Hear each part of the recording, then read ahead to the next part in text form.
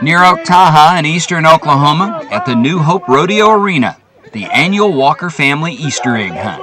It's the first event at a unique little community rodeo that's been going on at the Walker family ranch for the last 40 years or so.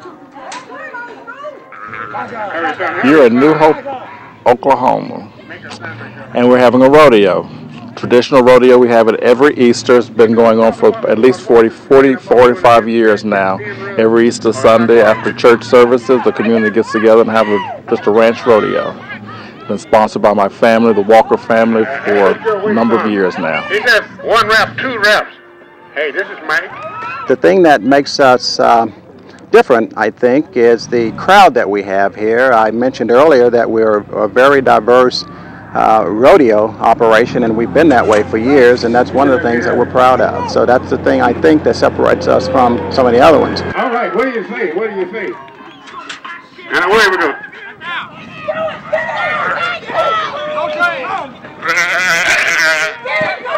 What's going in the sun?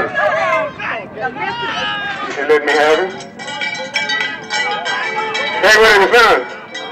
Every year there are hundreds of rodeos like this scattered across Oklahoma. It's where a lot of young cowboys begin their rodeo careers and older cowboys prolong theirs or just participate to have some fun. I've been coming to New Hope here Easter Sunday for probably the last 40 years. And all my kids, I have 6 kids, and they're all rodeo people. And then I'm bringing my grandkids on to be rodeo people.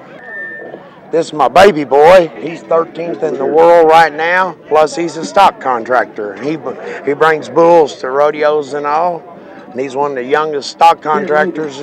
He's been doing it since he's 13. I've got my IPRA card, and I've also ride bulls, and I raise them to practice off of. And today I'm bullfighting to help my fellow bull riders, to kind of help them out so they don't get hurt. It's just, you got to say to the bull rider, you keep them away from them. They do their job, bull does theirs. Just make sure to keep them out of the way. Kind of put your life in, the bull riders' hands and stuff. Bullfighters are called the cowboy lifesavers because they're one to keep the bull away from you, keep them from coming back and hooking you. And if your hand gets hung up, turn the wrong way, you're the one who jumps up there and gets their hand out.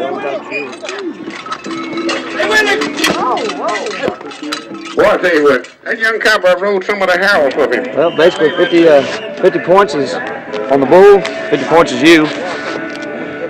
And you got to stay on 8 seconds. You ride him for 8 seconds, you cover the bull, and hope that the next guy behind you doesn't do as good. So you can only use one hand. The other hand, you got to keep it up in the air. You can't touch the bull or anything like that, otherwise you get eliminated. Use it for your balance. You get a hold of a bull that's 2,500 to 3,000 pounds or even more. Something about pure excitement of beating that bull for 8 seconds.